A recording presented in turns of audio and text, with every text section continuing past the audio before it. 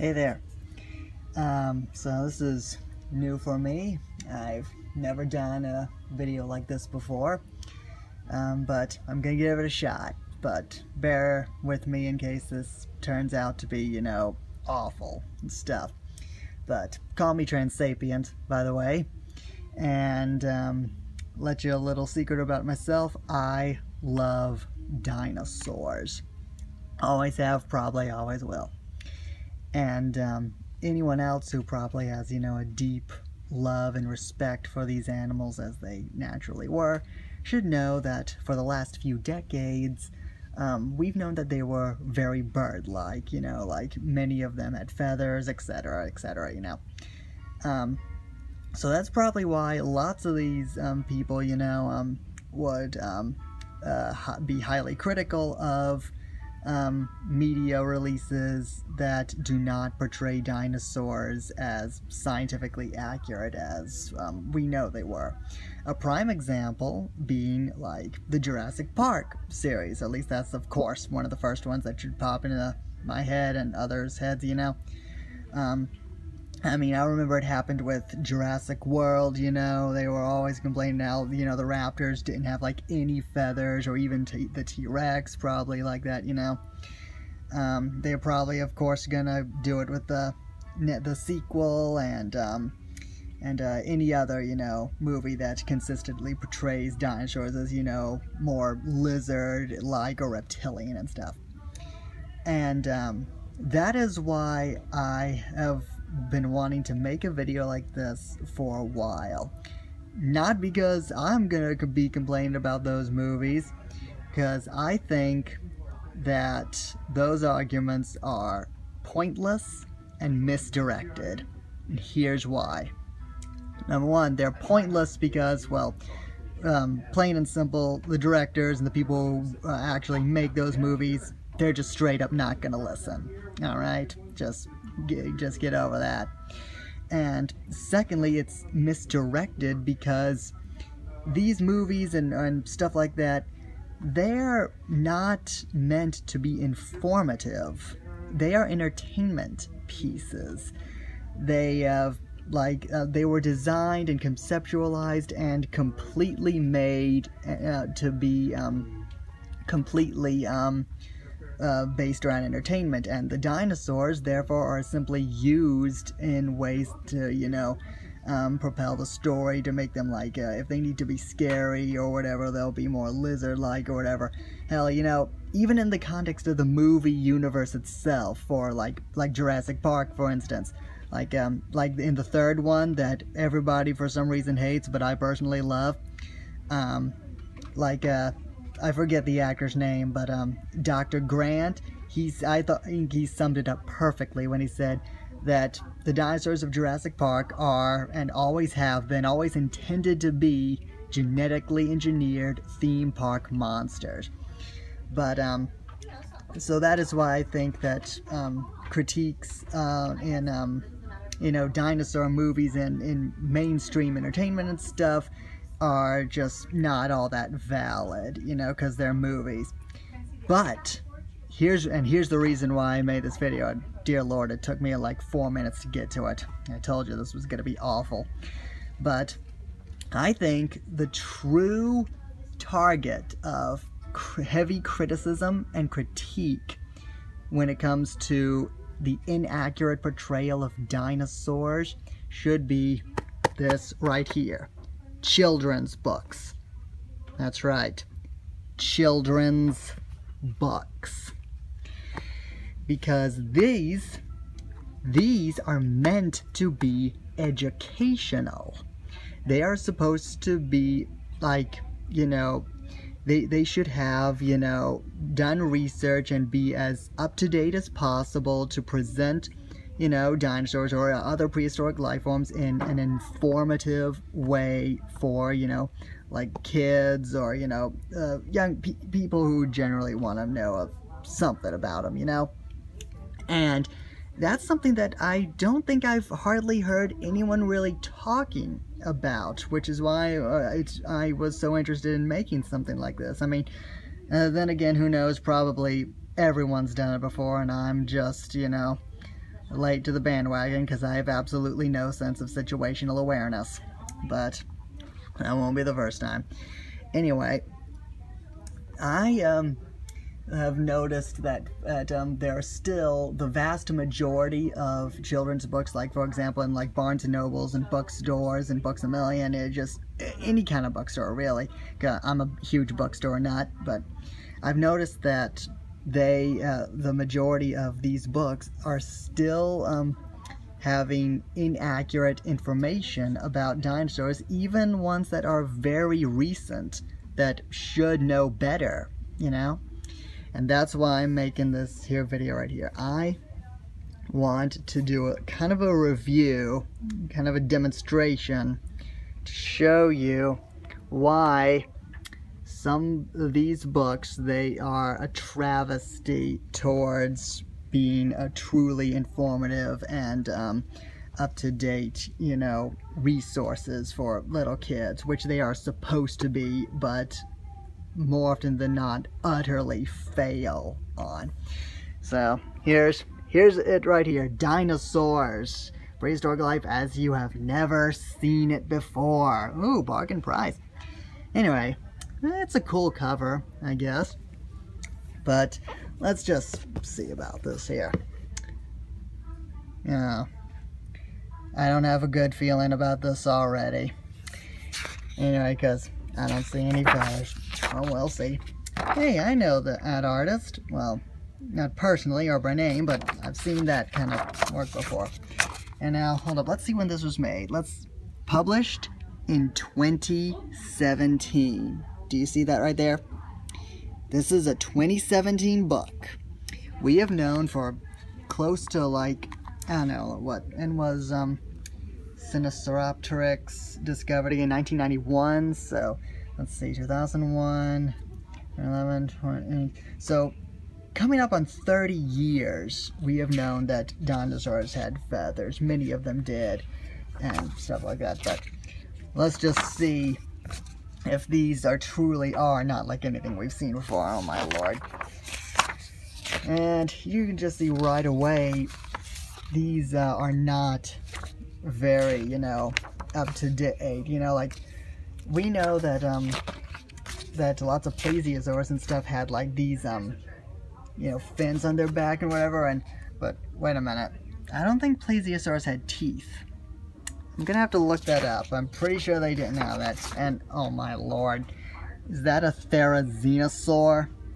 I couldn't tell because it doesn't have feathers. Or wait a minute, is that supposed to be feathers right there? That little tuft there? Oh my goodness, this turned out to be worse than I thought. T-Rex. We know that T-Rex should have at least some covering of feathers based on cladistics and phylogenetics with its close relatives that were totally feathered, such as Utyrannus and whatnot, but I'm not seeing that. Let's see it. Oh my lord. Look at this. Well, this is Compsognathus? What are these? These really are like straight out of, you know, like the Jurassic Park series. That, oh my gosh, like, not that I'm like criticizing the movie, that's not the point of this video, but these books are to blame for, or, you know, perpetuating these super scaly lizardy looking things. Compsognathus should, to my knowledge, look pretty much like Sinosauropteryx, and oh my gosh, now this is downright inexcusable. Yes, I know, you belong in the movies. You do not belong in this book. And, wait a minute. What? Oh my gosh, I just realized. They're attacking a stegosaurus. That apparently this stegosaurus must have wandered into a space-time anomaly. Like what they have in Primeval, that show Primeval, you know? Like from England or whatever. But that's the only way I can explain this Stegosaurus in late Cretaceous Mongolia. My goodness. See, and oh, now you got feathers, but what the heck is with this hand here? Dinosaurs didn't hold their hands like this. They were like They held them like birds. They were pronated to the side. Like, I can't really do it right because I would break my wrist because their wrists weren't structured like ours. But it wasn't like this at all. And I don't know what's going on with his butt here, but I don't know. And wait a minute. Who did the modeling on these things? Because, look, did you even reference? Did you even see? I mean, you could see for yourself the actual fossils of the oviraptor eggs. They were more oval-like. But what the heck is this? No, absolutely not. I don't know. The face is kind of weak too. So many scales, and I don't know about the quill-like things. I don't know. The sauropods, I guess, look relatively okay, since we know for a fact, at least, that not a lot of them had, or there's no evidence for feathers on them. But wait a minute.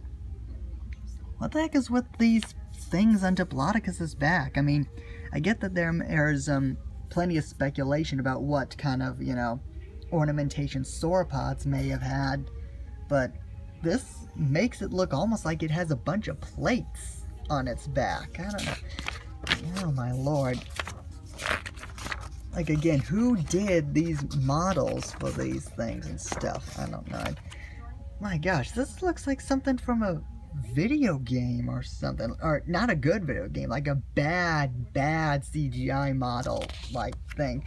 Like, I've seen like Discovery Channel documentaries and stuff like that had just absolutely awful CGI. I mean, that's another thing that people should be more critical of, because those are also supposed to be educational, but they are oftentimes totally have very inaccurate models and whatnot, But let's look at this. Scrotelosaurus. One of my underappreciated little guys. What's with Minmi's face? What happened to him? What? Again, who made the models? Whoever made the models, like, no, they were not cold-blooded creatures. Oh, actually, they weren't quite warm-blooded either. You see, fun fact, dinosaurs were actually kind of mesotherms.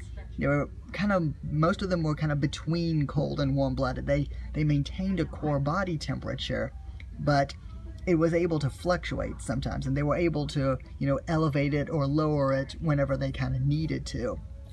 So, it was kind of cool, but these two, look, Lieliosaura, Thalascosaurus, no, because we have known since 2014, with the discovery of Calindrodromius, that feathers are ancestral to both Sauristicans and Ornithicans dinosaurs. So these guys, these small-bodied little Ornithicans, they most likely should have big, luxurious plumage across their body.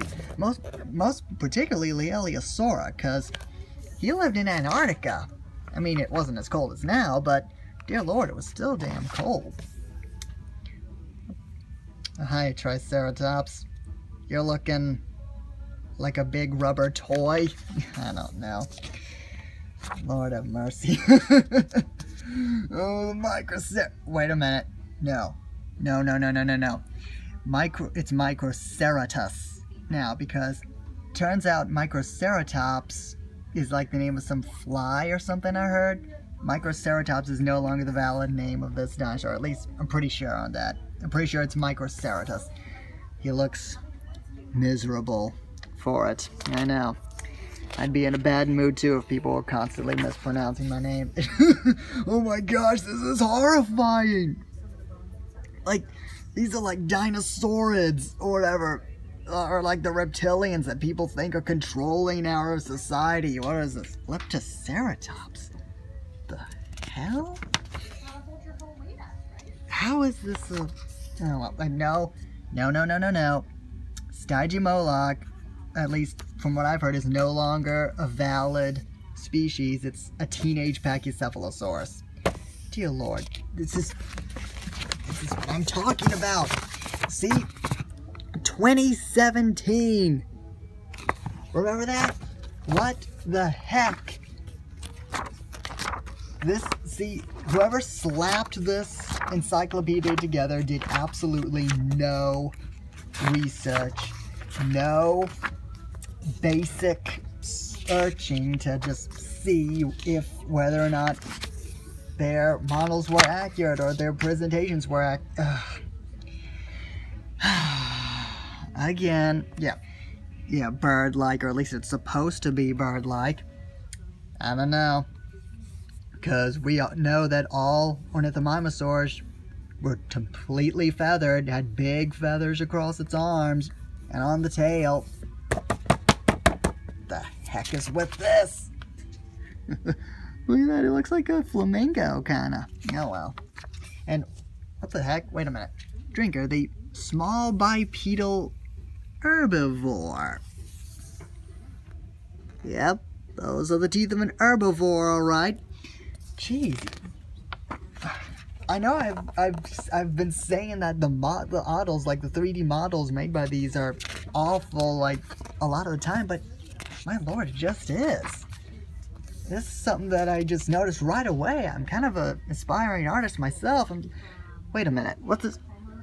Camptosaur. What? Wait a minute. No. What? No. No. No, no, no. No! What the hell is what's with their hands? These are hadrosaurs. Their hands, as far as if I recall correctly, and correct me if I'm wrong with this, but their hands were basically like fused together, kind of in like this pad, you know? I don't know what is up with this. I'm like, oh my god. Oh my. What is this thing? The stance, the basic anatomy of oh my lord, did they even like look up the basic crest? I mean, it's not this isn't something that should be difficult. We live in an age where almost all of the information acquired by our species over the centuries can be accessed by people's, mobile devices with just, their fingertips, and yet hardly in the so-called information age, and no one, even the most amateur guys who probably don't even do, like, paleo art professionally, should be able to look up things that to make a quasi-accurate or presentable model, and like, oh, I'm sorry, there's little announcement being made. I'm in the bookstore, by the way, in case that wasn't obvious. Oh, what's we got here? This is a Dimorphodon, eh?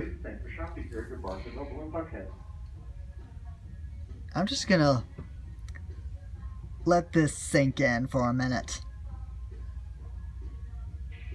Look at the skin.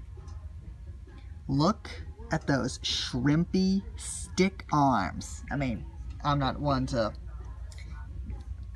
talk or anything, but look, and I don't think I'm pretty sure the patagium is supposed to be like between the feet and the tail is free and stuff like that. Pointed wingtips? What the? We have known that pterosaurs had pycnofibers, basically kind of fur, for longer than we've known dinosaurs had feathers. They were buff. They were. This is straight out like the 1800s. What the heck? Oh, you're trying to be up to date by featuring like one pathetic example of the Caudipteryx. Or not, my lord. Oh my gosh, this is almost so bad it's funny.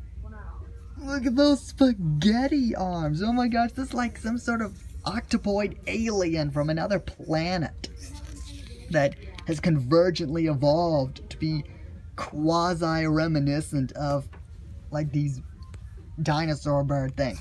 But Archaeopteryx, basically, we know what color it was, or at least I believe I know what color it was. It was like kind of a grayish kind of tones, I believe. And This is just pathetic. Absolutely pathetic. My lord.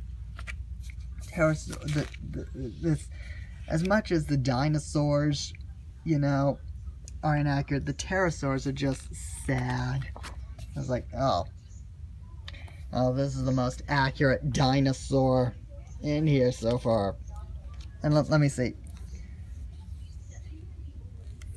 Hardly even calls it a dinosaur anyway. My lord in heaven. So you see, this is what I was talking about. See, yeah, it was, as I've never seen it before. I've never seen it portrayed so bad before. This book has no excuse for being as inaccurate as it was. This was made, again, in frickin' 2017.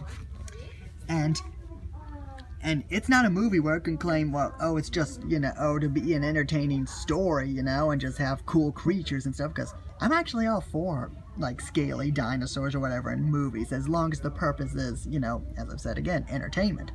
But if the publication in any media is meant to be educational, there should be a concise effort made to have, you know, for accuracy.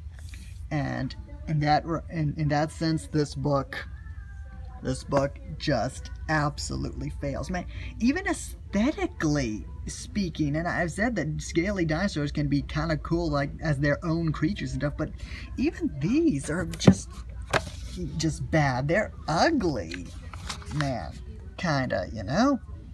I mean, whoever did, like, who did this? Like, I wonder if I could, like, find out who the credit was. Like, all photos and other images are coming or stock photo, stock.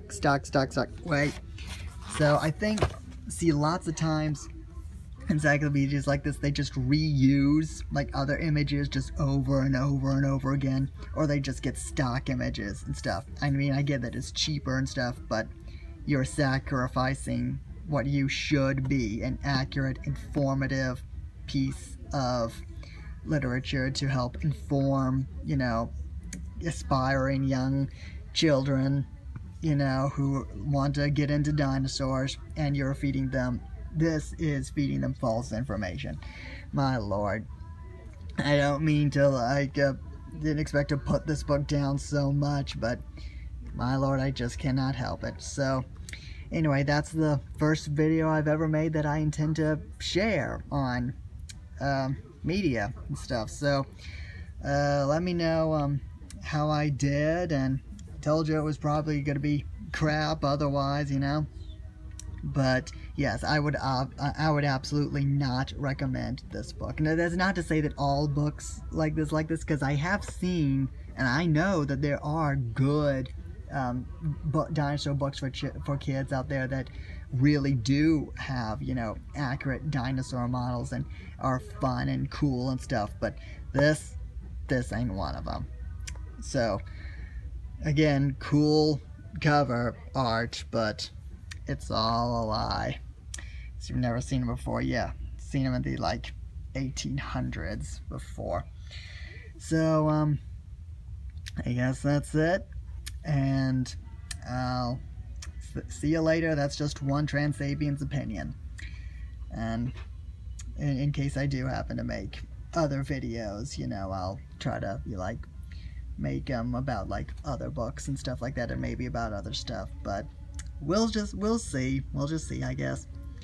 So see ya, and have a nice day.